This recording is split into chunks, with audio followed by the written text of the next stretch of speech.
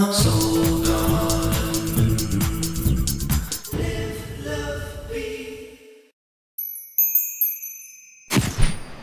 Hello, Lunar Baby, and welcome now to Tuesday. Well, the Cancers are loving, romantic, and a huge chance of kind of some randomness. That's right, the Cancers showing the dark side. Well, not dark in a bad way, just dark as the lights off. That's because we got a big planetary pileup in the house of long-term relationships and also the house of intimacy. So, you know, I'm not the best astrologer, but when I have done enough charts, I've seen that this is a time when people tend to kind of hit the sheet, so to speak. So I just want to say that there's definitely a desire to be close to people right now. And if you're not in a long-term relationship with somebody or someone you trust in that regard, definitely want to snuggle with someone because your heart is feeling vulnerable. Now, the big cause of this is Venus ruling the day. Venus is the planet of love and creativity. Really makes us want to go around and hug everybody.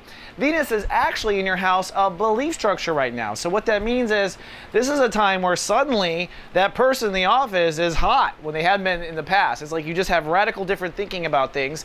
Adding on to the fire, Mercury and Uranus are conjuncting in the house of belief structure. So the universe is literally showing you ways of seeing things you've never seen before. You're just going to be picked up and plopped down. So really that person in the office is suddenly hot when they weren't. So just be cautious of that. You're very susceptible to that vibration right now. And it's really all caused too, in the second half of the chapter here, by the moon in Capricorn. Now the moon is your ruling planet and it does rule Cancer. So when I look at the moon, I know exactly where your heart is.